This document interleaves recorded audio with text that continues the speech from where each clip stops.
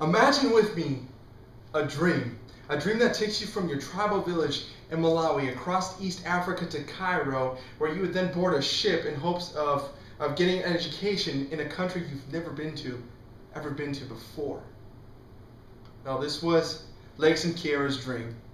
It didn't start off like this. In fact, it started off a little bit more challenging. He had no money. He didn't even know what college he would go to, and he wasn't even accepted at any college. But he did have a dream. He didn't always have a dream, though. It wasn't until he was introduced to Abraham Lincoln, Booker T. Washington, that he really found the value in an education. It was here that his journey began. 5 days later, 25 miles later, he's on his journey and he begins to realize that he's running out of food and water, but he never gives up. He survives on berries, he finds work and shelter at each village, and even though he gets sick, he pushes onward. And he repeats to himself over and over again, I will not stop until I reach America, or at least die trying. 15 months later, he arrives in Uganda. Here he finds work, and he regularly goes to his library and hopes to research for that perfect college. When he finds a college, it's Skagit Valley College. He writes the dean a letter in hopes of getting some help.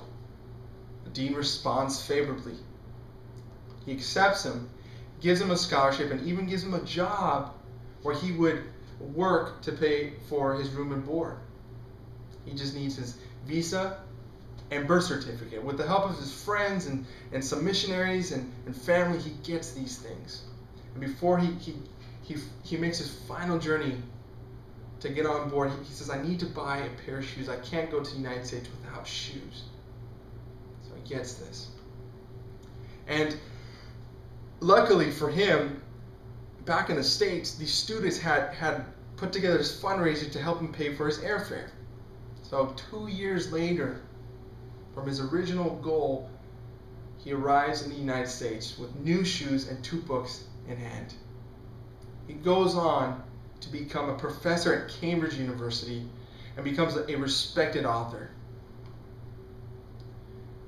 Lakes and Kiera walked 3,000 miles, more than 3,000 miles, across Africa for his dream.